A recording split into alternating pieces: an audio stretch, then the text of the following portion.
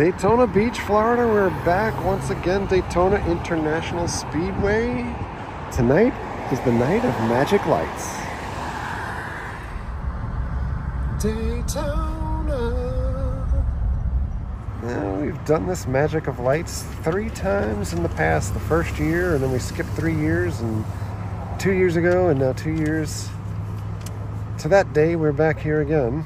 This event was supposed to start Friday the 17th, but it was rained out or flooded out. And you can buy either like an express ticket, they call it the dash ticket, which gets you to the front of the line, kind of like a fast pass or express at a theme park, or general tickets. If you buy them online, considerably cheaper than buying them here. Online it was $22. Here it would be $35 today. And away we go.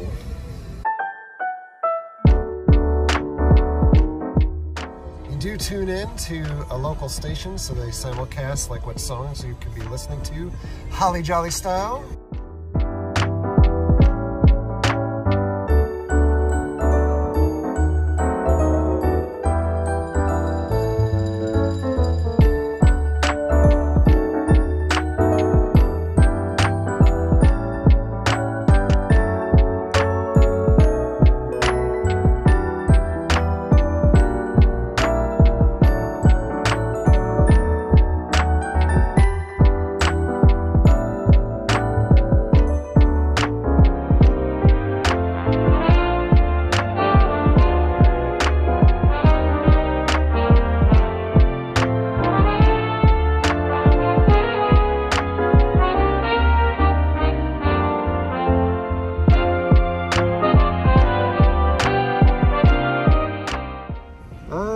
They're having a snowball fight. Mm-hmm.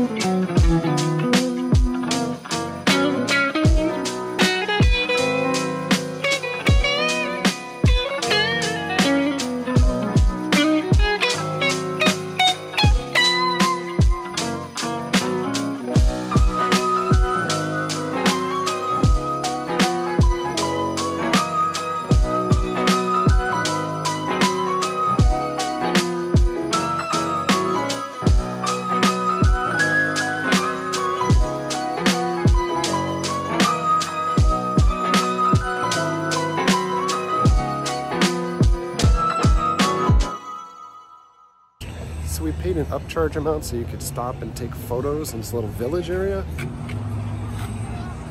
We're heading in.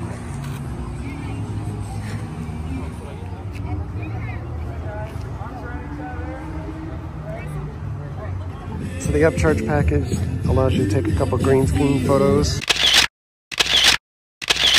There's a couple other photo ops here too. It does get a little busy, so I'm gonna head back and wrap our tour.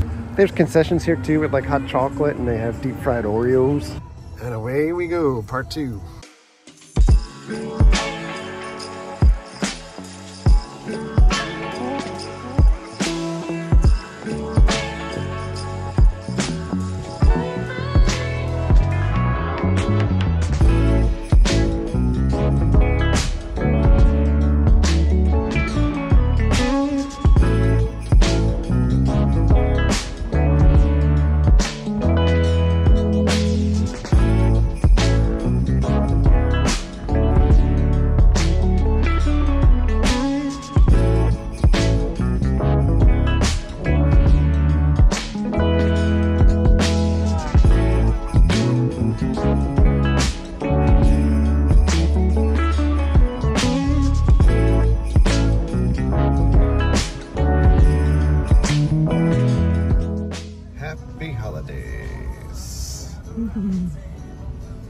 The end. You have a little section that tells you to buckle up, turn on your headlights. Yep. Hey, I'm back from the Magic Lights actually a couple days later, and to be quite honest, I've struggled with even putting this video together because basically we're just showing you what the lights look like when you're going through on a drive-through. And I did post some things to social media like Instagram, and if you're looking for my Instagram handle, it's at KYZMAN. And folks then started hitting me up asking me if the event was worth it. And I always go back to, again, worth is relative value to what you're getting out of something. But to me, the cost was $22 base ticket price. If you're buying the tickets online, it was $27 if you want to do that meet and greet, or not meet and greet, but the walk around area and the photo ops that we put up previously. But overall, it's a very short experience. It's essentially like a 20-minute drive-through of lights that you probably would see if you lived in like Brooklyn or some of those more populated areas rather, where there's houses with tons of Christmas lights on them and stuff. It's a nice display, and it's a nice night out, but it's kind of like one of those things that's in addition to. Like, so if there's something else going on that you're in that area, I'd say it's really worth going to. If it's something that is a standalone thing, not necessarily something that you need to trip over, but it's a nice holiday feel. Lights, simulated or simulcast with the radio. It's a nice night out. But for now, we're getting out of here. Thanks a lot for coming along. Thank you very much for all of your likes, comments, and subscriptions. Treat others the way you want to be treated. Have a great day. See you guys.